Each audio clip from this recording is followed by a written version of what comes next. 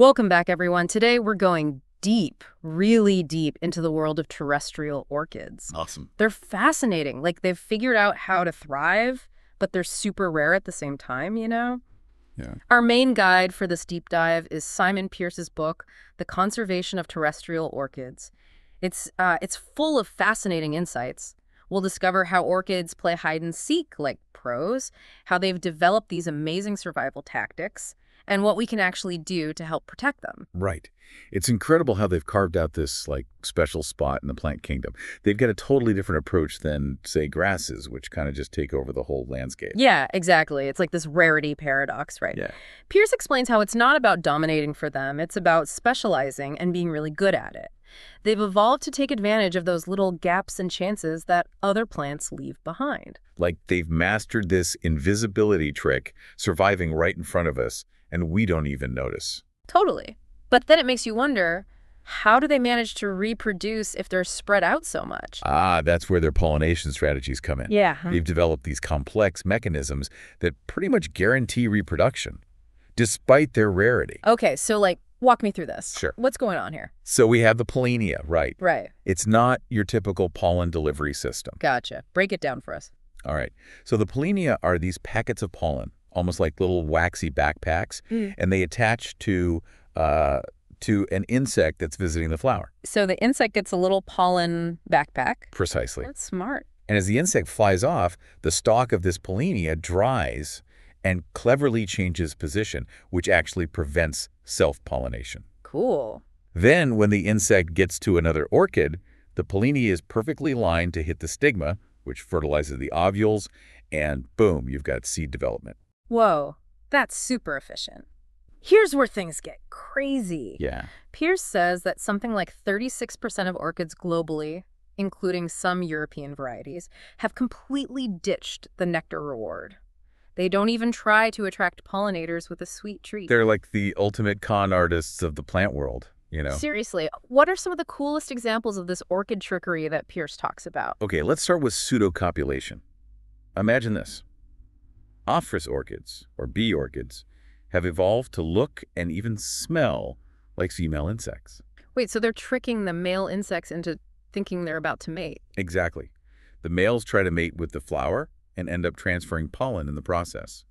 Pierce even says that some bees have been seen ejaculating during this. Wow, that's commitment. It is. The deception doesn't stop there, though, right? What else do orchids have up their sleeve? Oh, there's more. Take the Cypripedium calceolus, the slipper orchid. It has this incredible trap, kind of like a pitcher plant. Insects, drawn in by the scent and bright colors, fall into this pitcher-like structure. To escape, they have to brush against the pollen. That's sneaky. But why go to all this trouble? Isn't deception risky? You might think so, but it lets them thrive in really tough environments where resources are limited. Think about it. They don't need to waste energy constantly making nectar. Smart, not hard. Exactly. They're incredibly adaptable, built to handle environments that are constantly changing. So while grasses build defenses like silica to protect themselves from things that want to eat them, orchids are like, nope, we'll do something different. Right. Instead of resisting disturbance, they've evolved to embrace it. So it's a go underground, literally, kind of thing. Yeah, they spend most of their time hidden, coming out only when it's time to flower and reproduce. They're playing the long game. A brilliant strategy, considering how some human activities have actually helped orchids. You're talking about things like coppicing and mowing, right? Those traditional practices. How do they help? Imagine a forest floor where sunlight can barely reach the ground. Coppicing, which is cutting trees back to help them grow, and mowing create these open spaces that orchids love. It's fascinating how something that seems disruptive can actually be a good thing. Right. Pierce gives an example where orchids that had been dormant for years under a dense canopy suddenly bloomed after a clearing. Exactly. It shows how resilient they are and how even small changes can make a huge difference. It's a good reminder that we can actually have a positive impact on conservation. Pierce says that understanding how populations are spread out is key. Some species live in big connected groups, while others are more fragmented. And the fragmented ones, the isolated ones, are the most at risk, right? Exactly. They're the ones most likely to experience inbreeding and lose genetic diversity over time. Pierce's research actually put orchid populations into three main types: large and clumped, large and scattered, and small and scattered. Those small scattered populations are the ones that need our help and become a priority for ex situ conservation. So we've identified a population that needs help. What do we do? Some orchids can be propagated asexually, which is basically cloning them by dividing bulbs or rhizomes, but that has limitations. You're just making copies, right? Not really increasing the genetic diversity. Plus, you can only create a limited number of new plants that way. Pierce was pretty clear that for orchids, seed propagation is the way to go. Absolutely. Seed propagation has the most potential, and it all starts with hand pollination. Remember the toothpick technique Pierce described? Yeah, like playing orchid matchmaker. You carefully take the pollinia from one flower and transfer it to another. Such a simple technique, but it can make a big difference, especially for species that struggle with natural pollination. It can really boost seed production that way. Okay, so we have seeds, now what? Do we just sprinkle them out in the wild and hope for the best? Not quite. This is where we bring in vitro cultivation. It's basically nurturing those tiny seeds in a controlled environment. A high-tech nursery for orchid babies. Pierce explains this in detail, giving the seeds the perfect balance of nutrients and moisture, even mimicking seasonal cycles to help them germinate and grow. Exactly. We're trying to replicate their natural conditions. And there are two main approaches, symbiotic and asymbiotic germination. Symbiotic germination involves those cool soil fungi that orchids depend on, right? Yes, the fungus helps break down the seed coat and gives nutrients to the seedling. But as Pierce and other researchers have found, it can be tricky and labor-intensive. And that's where asymbiotic germination comes in, giving the seeds a head start with a special nutrient-rich medium. This seems like the go-to method for a lot of conservationists. It's definitely become more popular. It's a lot more reliable, and the orchids can still form those relationships with fungi when they're put back in the wild. Like giving them a helping hand early on and then letting them go back to their roots. So our seedlings are doing well in the lab. When and how do we reintroduce them back to the wild? Timing is super important.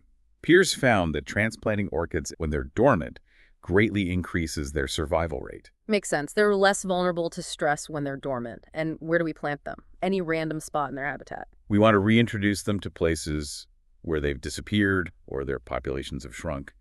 But there's a twist. Remember companion plants. The ones that attract and support pollinators. So it's not just planting orchids, but restoring the whole ecosystem. Exactly. We need to consider the needs of pollinators and those companion plants. It's a holistic approach that recognizes how interconnected everything is. Pierce's work with Project Orchids is a great example. They focused on restoring whole areas of alpine and subalpine meadows, not just planting orchids. They were recreating those diverse habitats that orchids need. That's right. They even created teaching flower beds in the parks so visitors could learn about orchids and conservation. What a great way to raise awareness. Orchids face some serious threats, and a lot of it comes down to us, humans. Yeah, because even with the coolest survival strategies, if their home disappears, they're in trouble, right? Absolutely. And we're talking about habitat loss, Orchids, they love these open meadows. Meadows, yeah, I can picture that. And historically, these meadows were created and maintained by people. Traditional practices like coppicing and grazing. Wait, so humans actually help them? It's kind of like giving the forest a haircut, preventing it from getting too overgrown and shady for these sun-loving orchids. So it's like we accidentally help them out by managing the land. Exactly. But as those old-school practices decline, the woodlands, they start taking over. Oh, so it's like the forest is moving in and pushing the orchids out. Exactly. It's a good reminder that, when small-scale agriculture declines, it affects way more than just our food. Yeah, it's like a ripple effect, impacting these hidden ecosystems we don't always think about. Exactly. Which brings us to another question. How small is too small for an orchid population? We talked about them being rare, but there's got to be a limit, right? Yeah, at some point, even with all their tricks, it won't be enough to keep them going. Right. Smaller populations, they're at a much higher risk of inbreeding. Inbreeding, meaning? Like closely related orchids reproducing. And that can lead to seeds that aren't as viable, less likely to sprout. Oh, that makes sense. Like the gene pool gets too small or something. Exactly. And even if you have a big population, if it's too spread out, pollination becomes super challenging. So it's not just about saving land, it's about how it's managed. Right. It's about making sure those populations can connect and thrive, thinking about the whole landscape, not just isolated spots. That makes a lot of sense. So what can we do? Like, how do we help them when things get really bad? Well, that's where ex situ conservation comes in. Ex situ. It's like a backup plan, safeguarding orchids when their habitats are in trouble or their numbers are way too low. So we're talking about, like, taking them out of their natural environment. Yeah, think botanical gardens, seed banks. Gotcha. So like a safe haven for orchids? Exactly. Sometimes it's about restocking declining populations, and other times it's about creating these decoy plantings. Decoy plantings, what are those? It's like creating this fake orchid haven to distract people who might want to collect them from the wild. Oh, that's clever. Like a decoy, like you said, protecting the real ones by tricking people. Exactly. But even if we can grow them in the lab, getting them to survive back in the wild, that's the tricky part. Yeah, I can imagine. It's not like they can just go from test tube to forest and be fine. It takes a lot of expertise, finding the right spot, mimicking their natural conditions, and then keeping a close eye on them. It's like a whole process, carefully introducing them back to their home. And it's important to remember, not all orchids are the same. Some are tough, just need a little help with their habitat. Like the ones we talked about earlier, where just cutting back some trees help them flower again. Exactly.